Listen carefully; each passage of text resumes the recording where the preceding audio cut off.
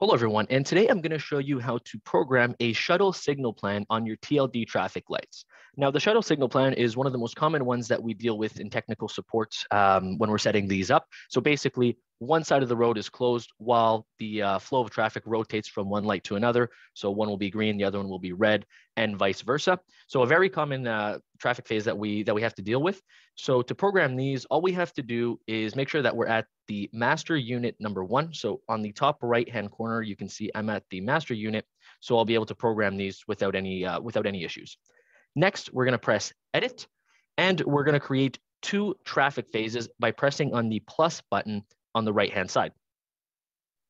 Once I have these traffic phases created, I'm going to want to go modify the times. So by doing that, all I have to do is press twice in signal plan number 1. And at the bottom, you have intervals, timings, and I can just press edit and modify the times. Now, in this case, we're dealing with traffic lights that don't have any vehicle detectors. So we're just going to focus on the minimum green, the yellow time, and the red time. For the minimum green, that's really the minimum amount of seconds that your light is going to stay green. So in this case, we can just leave that at, let's say, 10 seconds.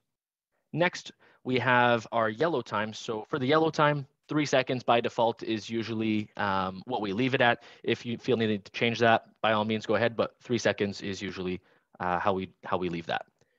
For the red time, think of the red time as the clearance time. So basically the time that it takes to go from one light to another and just clear the entire work zone.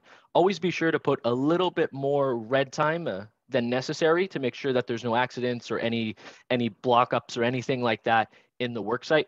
It's always worth it. One other neat trick with the TLD controllers is that we can press in between both arrows here to actually manually set our times. So in this case, I just want to go to 15 seconds and set it that way. If you have a traffic light that uses a lot more green time, let's say 1 minute to 1.5 minutes, that option is a lot faster than just clicking on the arrows and going one by one. Anyways, so once I have my times selected, I'll just press apply and just confirm everything's good and press back. Now, just a quick note before pressing back, the activation method you're always going to want to make sure is on minimum recall. Minimum recall is just the default startup that we're going to have, so it's going to run everything automatically. If your units had vehicle detectors and you wanted to activate them, you would set it to call.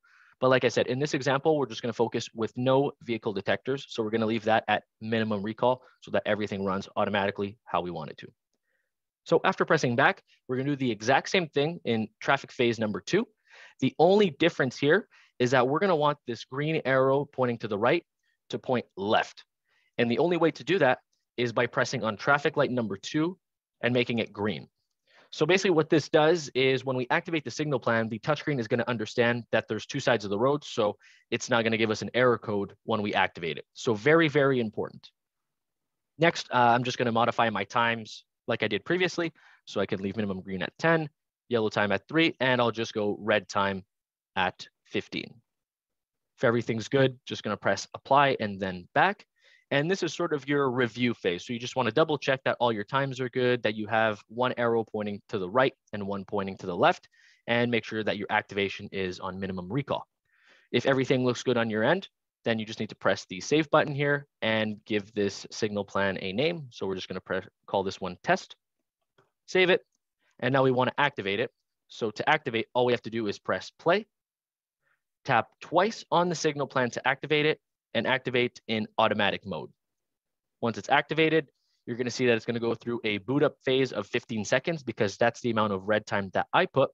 And once that red time or boot up phase is over, it's going to kick into our first phase that we created. So 10 seconds of green, 3 seconds yellow, and then 15 seconds red.